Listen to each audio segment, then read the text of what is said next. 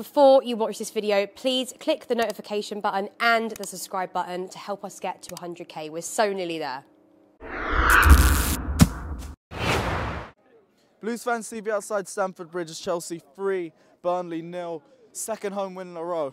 Bro, it feels like a long time since we've won a game at home and a performance like that. Like today, from the first minute to the 90th, as you said, was brilliant.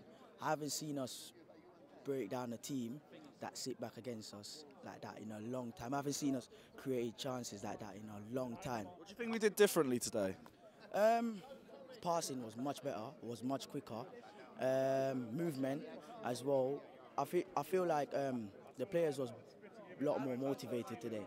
I think Lampard went in on them. Lampard went in on them and they just took into what he said. Thoughts on man of the match today? Because there was a, I'm picking Reece James, but I'm stuck with anyone on that right hand side because Hudson-Odoi had a brilliant performance today as well. To be honest, most people are saying Reece James, but I'm gonna go with Hudson-Odoi, man. The guy is, as I said last week, he looks like he's coming back to his best. And I don't even know who was playing on the left back for Burnley, but he ripped him, bruv. He ripped him apart every single time. The touches, when he's running at him, he scares defenders, bruv. That little guy, Hudson-Odoi, he scares defenders. Yeah, I think he is, but he's not turning a corner in a Ferrari, innit? Do you know what I mean? He's coming back from a bad injury, so as I always say, you still have to give him time. But he's coming, and today he got his first Premier League goal ever, and I'm really happy for him. I'm really happy for the guy, man. Ross Barkley today, the scapegoat, he was much better.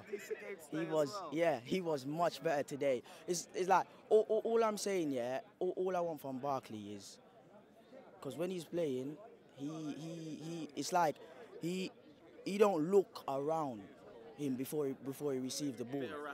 Exactly. So today his passing was much better. Movement. That's all we want from him. That's what we want from you, Barkley. Just do the business every week, and no one will get on your back. And yeah, we can nail down top 4 if we keep up performances like this. So all we have to do right now is just continue the good performances, fucking make people scared when they come to the bridge again, and yeah, and we'll get top 4.